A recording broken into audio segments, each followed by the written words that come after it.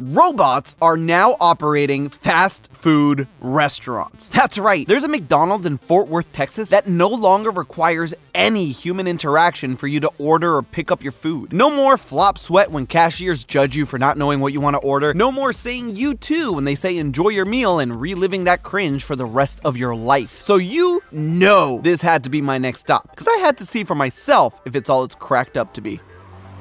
Hello Internet! Welcome to Food Theory on the Road, a first-of-its-kind series where I hit the road to see what theories I may find. In case you missed the first episode, let me catch you up. I'm moving from Los Angeles, California to Miami, Florida because I can't put my 80-pound beast of a dog in one of those cute little bags and carry him with me on a plane. And he's not a good enough actor to dress up as an old lady like Shaggy and Scooby did in the live-action movie. But I decided to use this golden opportunity to finally knock some to-dos off my theory bucket list. And if you want to see what other things are on that list, you might want to click that little subscribe button down there to see what's up next week. This week, though, it means I'm checking out the world's first robot-operated McDonald's. Now, I've seen headlines for months about this thing, and truth be told, this was actually an episode that Matt had his eye on, but we could never figure out the travel and the timing. Enter Food Theory on the Road.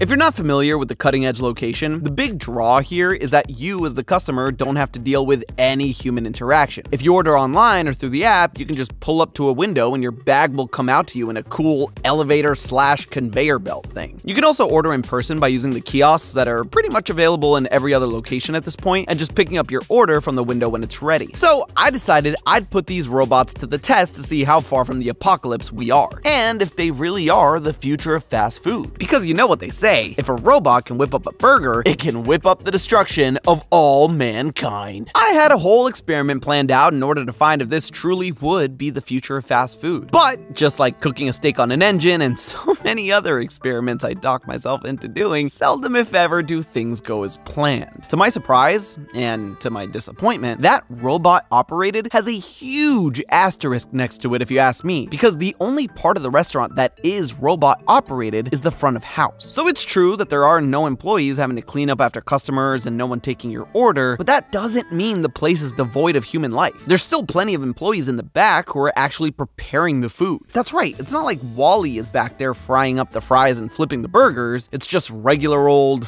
Wally. Not to knock Wally, but it's just not the same. Regardless, the choice was made so that the employees could solely focus on the speed and accuracy of the orders, since they wouldn't have to deal with bussing tables or anything else that might distract them. So, boo, we can't compare humans to robots, but we can compare speed and accuracy to determine if this really will be the next big thing. So we're gonna order the same meals across different McDonald's all over the country, and we're gonna see how they stack up to this one. 5 different states, 5 different human-operated McDonald's to compare. In Texas, Oklahoma, Arkansas, North Carolina, and South Carolina. We'll be ordering 2 full combo meals. One will be a Big Mac with no modifications, and one will be a Big Mac with extra everything. This will be how we determine the accuracy of the orders, comparing the base burger with the modified one. And we'll measure speed from the moment of payment to handoff. The biggest catch and hurdle here is the fact that the robot-operated McDonald's utilizes the self-serve kiosks. In our drive-thru episode, we discovered that the drawback of the kiosks is the lack of options you're given. For example, one of the modifications we wanted to try was to remove the middle bun from the Big Mac. Good little hack if you don't want so much bread on your burger, but it's impossible to do that at the kiosk. However, 4 of the 5 human-operated McDonald's did allow it. Obviously, to level the playing field, we only asked in those locations, we didn't order since we couldn't do it at the robot one. So we had to keep our modifications to what the kiosks allowed us to do. With all that said, it was time to get started. It is very cool.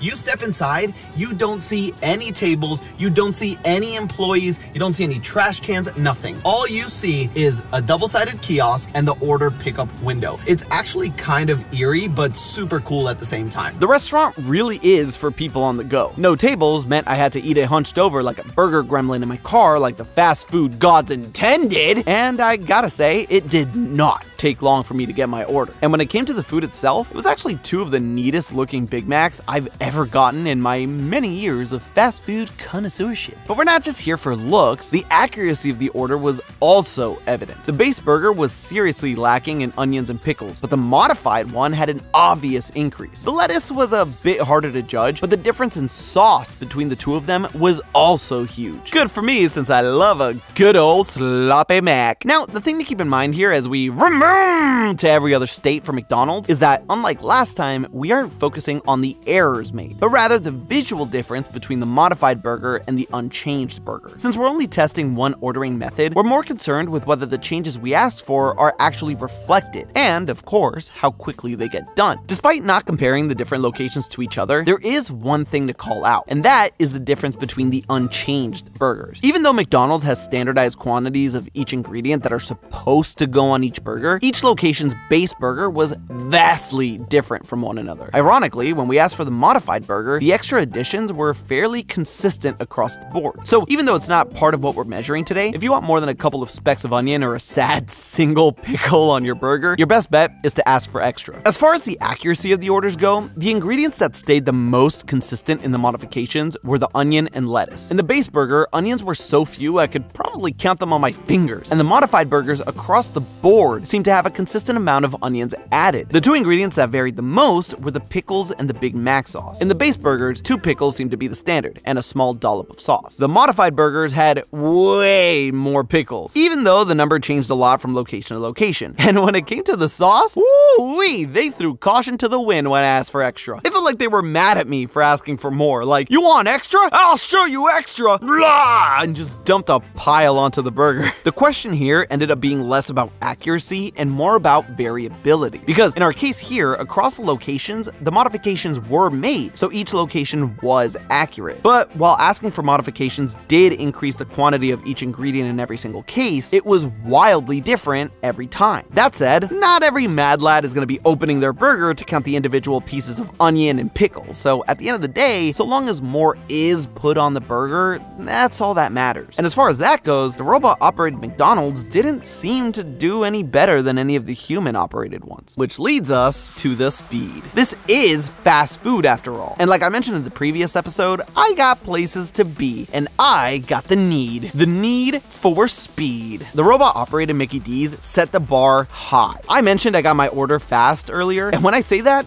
I mean it. From the time I placed my order to the second I picked up the bag, only 2 minutes and 30 seconds passed. No other location got even close to that number. In fact, only one other location managed to get my order out in under 4 minutes. And even then, it was in 3 minutes and 52 seconds. The slowest spot in Oklahoma took 5 minutes and 13 seconds, over double the amount of time. Granted, we're talking about a couple of minutes here, but when you're hungry, an extra 2 minutes can seem like an eternity. Taking the average of all the human locations, we end up with 4 minutes and 44 seconds. So with order accuracy being equal among all of them, the robot McDonald's easily takes the prize here thanks to their speed. But it's not as clean cut as that. Because like I mentioned earlier, the self-serve kiosk not only lacks customization options that are otherwise available if you order with a person at the register, it adds another element that actually slows you down. One thing I will note is that coming in here and actually speaking to someone, it was a lot faster to get my order in. I didn't have to scroll through the kiosk to find the options and do everything I wanted to do. Just being able to tell someone and they know how to put it in correctly was honestly great. While it didn't fully offset the difference in time in most of the scenarios, it was a more pleasurable experience not having to fumble around the touchscreen. Plus, the human element does have its upsides. He also complimented my shirt, so I am absolutely biased. What can I say? I'm a sucker for compliments. But there is something to be said about being able to ask an employee questions about your order, especially if you are looking to modify it in any way. Without someone at the front, and with the current state of the kiosks, you as a customer may be missing out on getting your meal exactly how you want it. And at the end of the day, it doesn't matter how quickly you get your meal if you can't get exactly what you want. But if you're not someone that likes to mess around with your McDonald's meal all that much, and you're just looking for a quick fix, the robot operation does make a massive difference in how quickly you can get your food. And if this location continues to be successful, McDonald's may expand this concept and put more emphasis on the user experience on the kiosks, so the lack of customization now may not be a problem down the road. There's actually one other thing that this new era of fast fooddom brings with this concept though: quality of life for the employees. While sure, there are less employees needed at a specific location like the one in Fort Worth, they're under far less pressure overall when they don't have to deal with talking with customers. Not only because some people get hangry, but because employees are under a lot of pressure to get orders out in a specific amount of time. That's right, one of the top comments from our previous video actually revealed that employees are timed on their orders, and a little bit more digging showed that yeah, this is actually the case. The Golden Arches apparently puts a lot of pressure on employees to get their orders out in 3 minutes or less. And considering all 5 human-operated locations were almost a minute over that at best, and 2 minutes over that at worst, it means that having to deal with customers definitely slows down their ability to bring out orders. And that's not even talking about employees that have to clean up after that one kid who decided to scarf his meal down a bit too quickly and ends up leaving it all over the floor. Now, obviously, the big concern here is that robot automation won't just stay in the front of house. In fact, restaurants like White Castle, Chipotle, and Panera have already started implementing burger flipping robots into their respective kitchens. That said, it's been to varying degrees of success. Cali Express by Flippy, the world's first completely automated fast food restaurant in Pasadena, California, is probably the best example of showing that robots aren't quite up to the task just yet. Let me tell you, we've been wanting to try this place out for a long time now, but they'd been plagued with delays, bad reviews, and closures up until their pop-up up and popped out of existence. So as far as the Terminator preparing your burgers and fries, yeah, we're still quite a ways away. But in the meantime, the quote-unquote robot-operated McDonald's has been enough of a success that another one opened up in Denver, Colorado earlier this year. So this is most likely the future of fast food, going back to its roots of focusing solely on the pick-up-and-go experience. The owners of the locations get to concentrate their workforce on the actual product itself, and the employees can breathe a sigh of relief not having to barely keep their heads above water trying to meet strict timings. And even though in the short term, we won't quite have the same level of customization for our meals, we'll get them in record time to eat them in our cars like the fast food gods intended. But hey, that's just a theory. A food theory! See you on the road. If you like this, make sure to tune in next week to see which gas station foods you should be snacking on. And as always, I'll see you next week.